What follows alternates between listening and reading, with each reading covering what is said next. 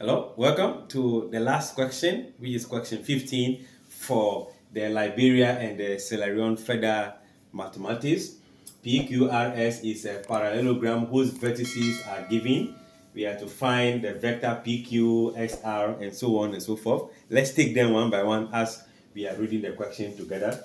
So for the first part, to find the first one, which is vector QR, we need to find the position vector Q minus position vector what? P. So this, let me buy space here. That will be PQ equals to position vector Q. If I can check, it has been given as 8 what? 10 minus the position vector what? P. P has been given as x what? Y. So when I subtract that, my answer will just be 8 minus x, then 10 minus what? Y. We are done for the first part. Then the second part will be the vector SR, which is also position vector R minus position vector what? S. Let's see R. Where is the R? Let me still continue. This implies that SR become 2, 6 minus S itself. Where is the S? Minus 10 and what? 4. So this means that your SR will be 2 minus 10. That will be 12. So I have 12. Then I have what? 2. All right. Then let's take the third one, which is QR. Will also be position vector R minus what? Q. So our QR will be position vector R, which is still 2, 6, minus position vector what? Q, which is 8 and what? 10. Let's see. QR will be nothing but 2 minus 8. That's minus 6. Then 6 minus 10 minus what? 4. All right. I think the last one will be PS, which is going to be vector X minus what? Vector P. Let's say our PS will become position vector S minus 10, 4. Then minus P. Do we have P, which is still X what? Y. So let's see, our PS will be nothing but negative 10 minus X and 4 minus what? Y. So this answered the first part of the question. The second part is to find the value of what? X and Y. So to find that, we have to have in mind, can I make a sketch of that? Let's see, if I have my parallelogram, which is in this form, this is parallel to this. We are starting with what? P. So P, Q, R, what? S. These are the direction. That means that the vector PQ is equals to vector SR because it is a parallelogram. Their opposite side are equal and what? Opposite, right? So let's see, do I have PS in my calculation? PS. I don't have PS. I have PS, so I can focus on PS. Do I have QR? I have QR.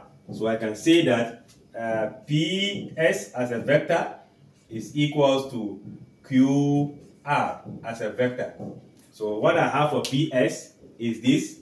What I have for QR is this. So I put them together and see. So if I can translate here, I can only say that PS, which is negative 10 minus X and 4 minus Y, is the same as QR, which is minus 6 minus 4. Remember, this is the only way you can pick your PQ. Do I have PQ in it? You can pick PQ and what? SR, which is also there. So equating corresponding components, that means that your minus 10 minus x is the same as what? Minus 6. I can send this one there and bring this one here. So if I send it there, it becomes positive. It is there. The minus 10 will be there. This will come as what? Plus 6. That will make your x equals to negative 4. Then we can also pick 4 minus y equals to minus 4. Send the y there as positive. Bring this one here as 4 plus what? 4. So y will be equals to what? 8. So now we know the values of what? X and what? Y. So we can only say, therefore, the values of x is what? Minus 4, and y is what? 8. The next one is to find the length of what? PR, and find the unit vector in the which is parallel to this in that direction. So let's clean that part and pick that information. So for that of C, we are asked to find the length of PR, right? Which is the square root of, we can say, x2 minus x1 square, y2, y1 all square. Let's see if I can find a value. I think for P is the one that have the x, so minus 4 here. Then I have 8. Then what do we have for R? R was 2, 6. So this is your x1, y1, x2, y2. So if I am to find that, I should have the square root of x2, which is going to be 2 minus x1. Where is the x1? So negative 4 all square plus y2, 6, y1 will be minus what? 8 all square. I'll be fast forward. This will be plus. So I should have 6 square minus, right? So I should be having negative 2 all square. And we can fast forward this.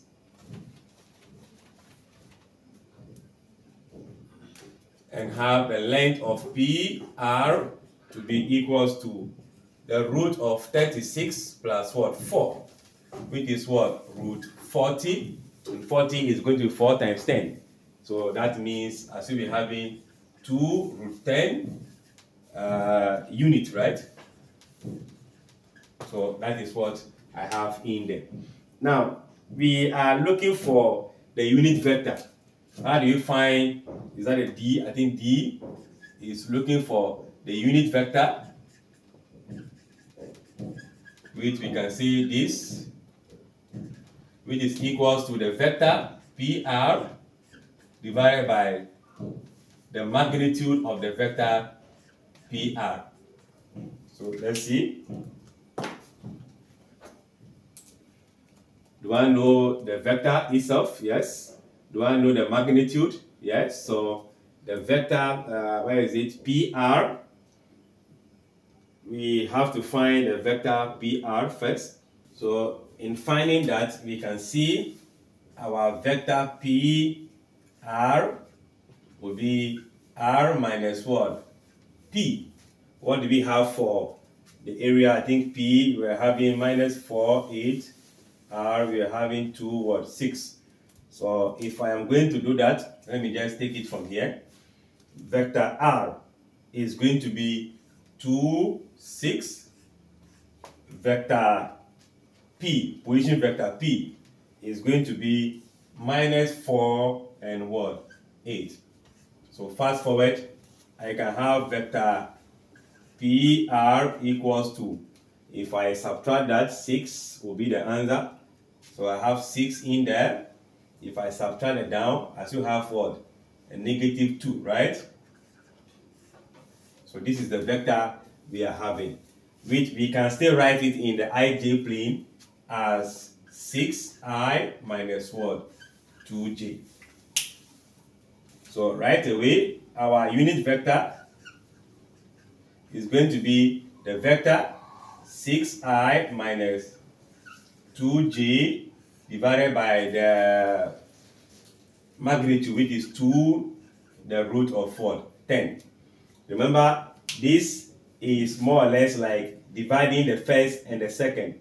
And if you divide them, 2 will be going there, so we're having 3i on root 10. Since I can write this here, or let me write this here, to be 3i over the root of 10 minus, this will cancel, so 1 over the root of 10j. So this, we can still write this in decimal, as in 3 on root 10. That will be giving us 0.95i minus, if I have 1 divided by what? The root of 10, that will also be 0.32j.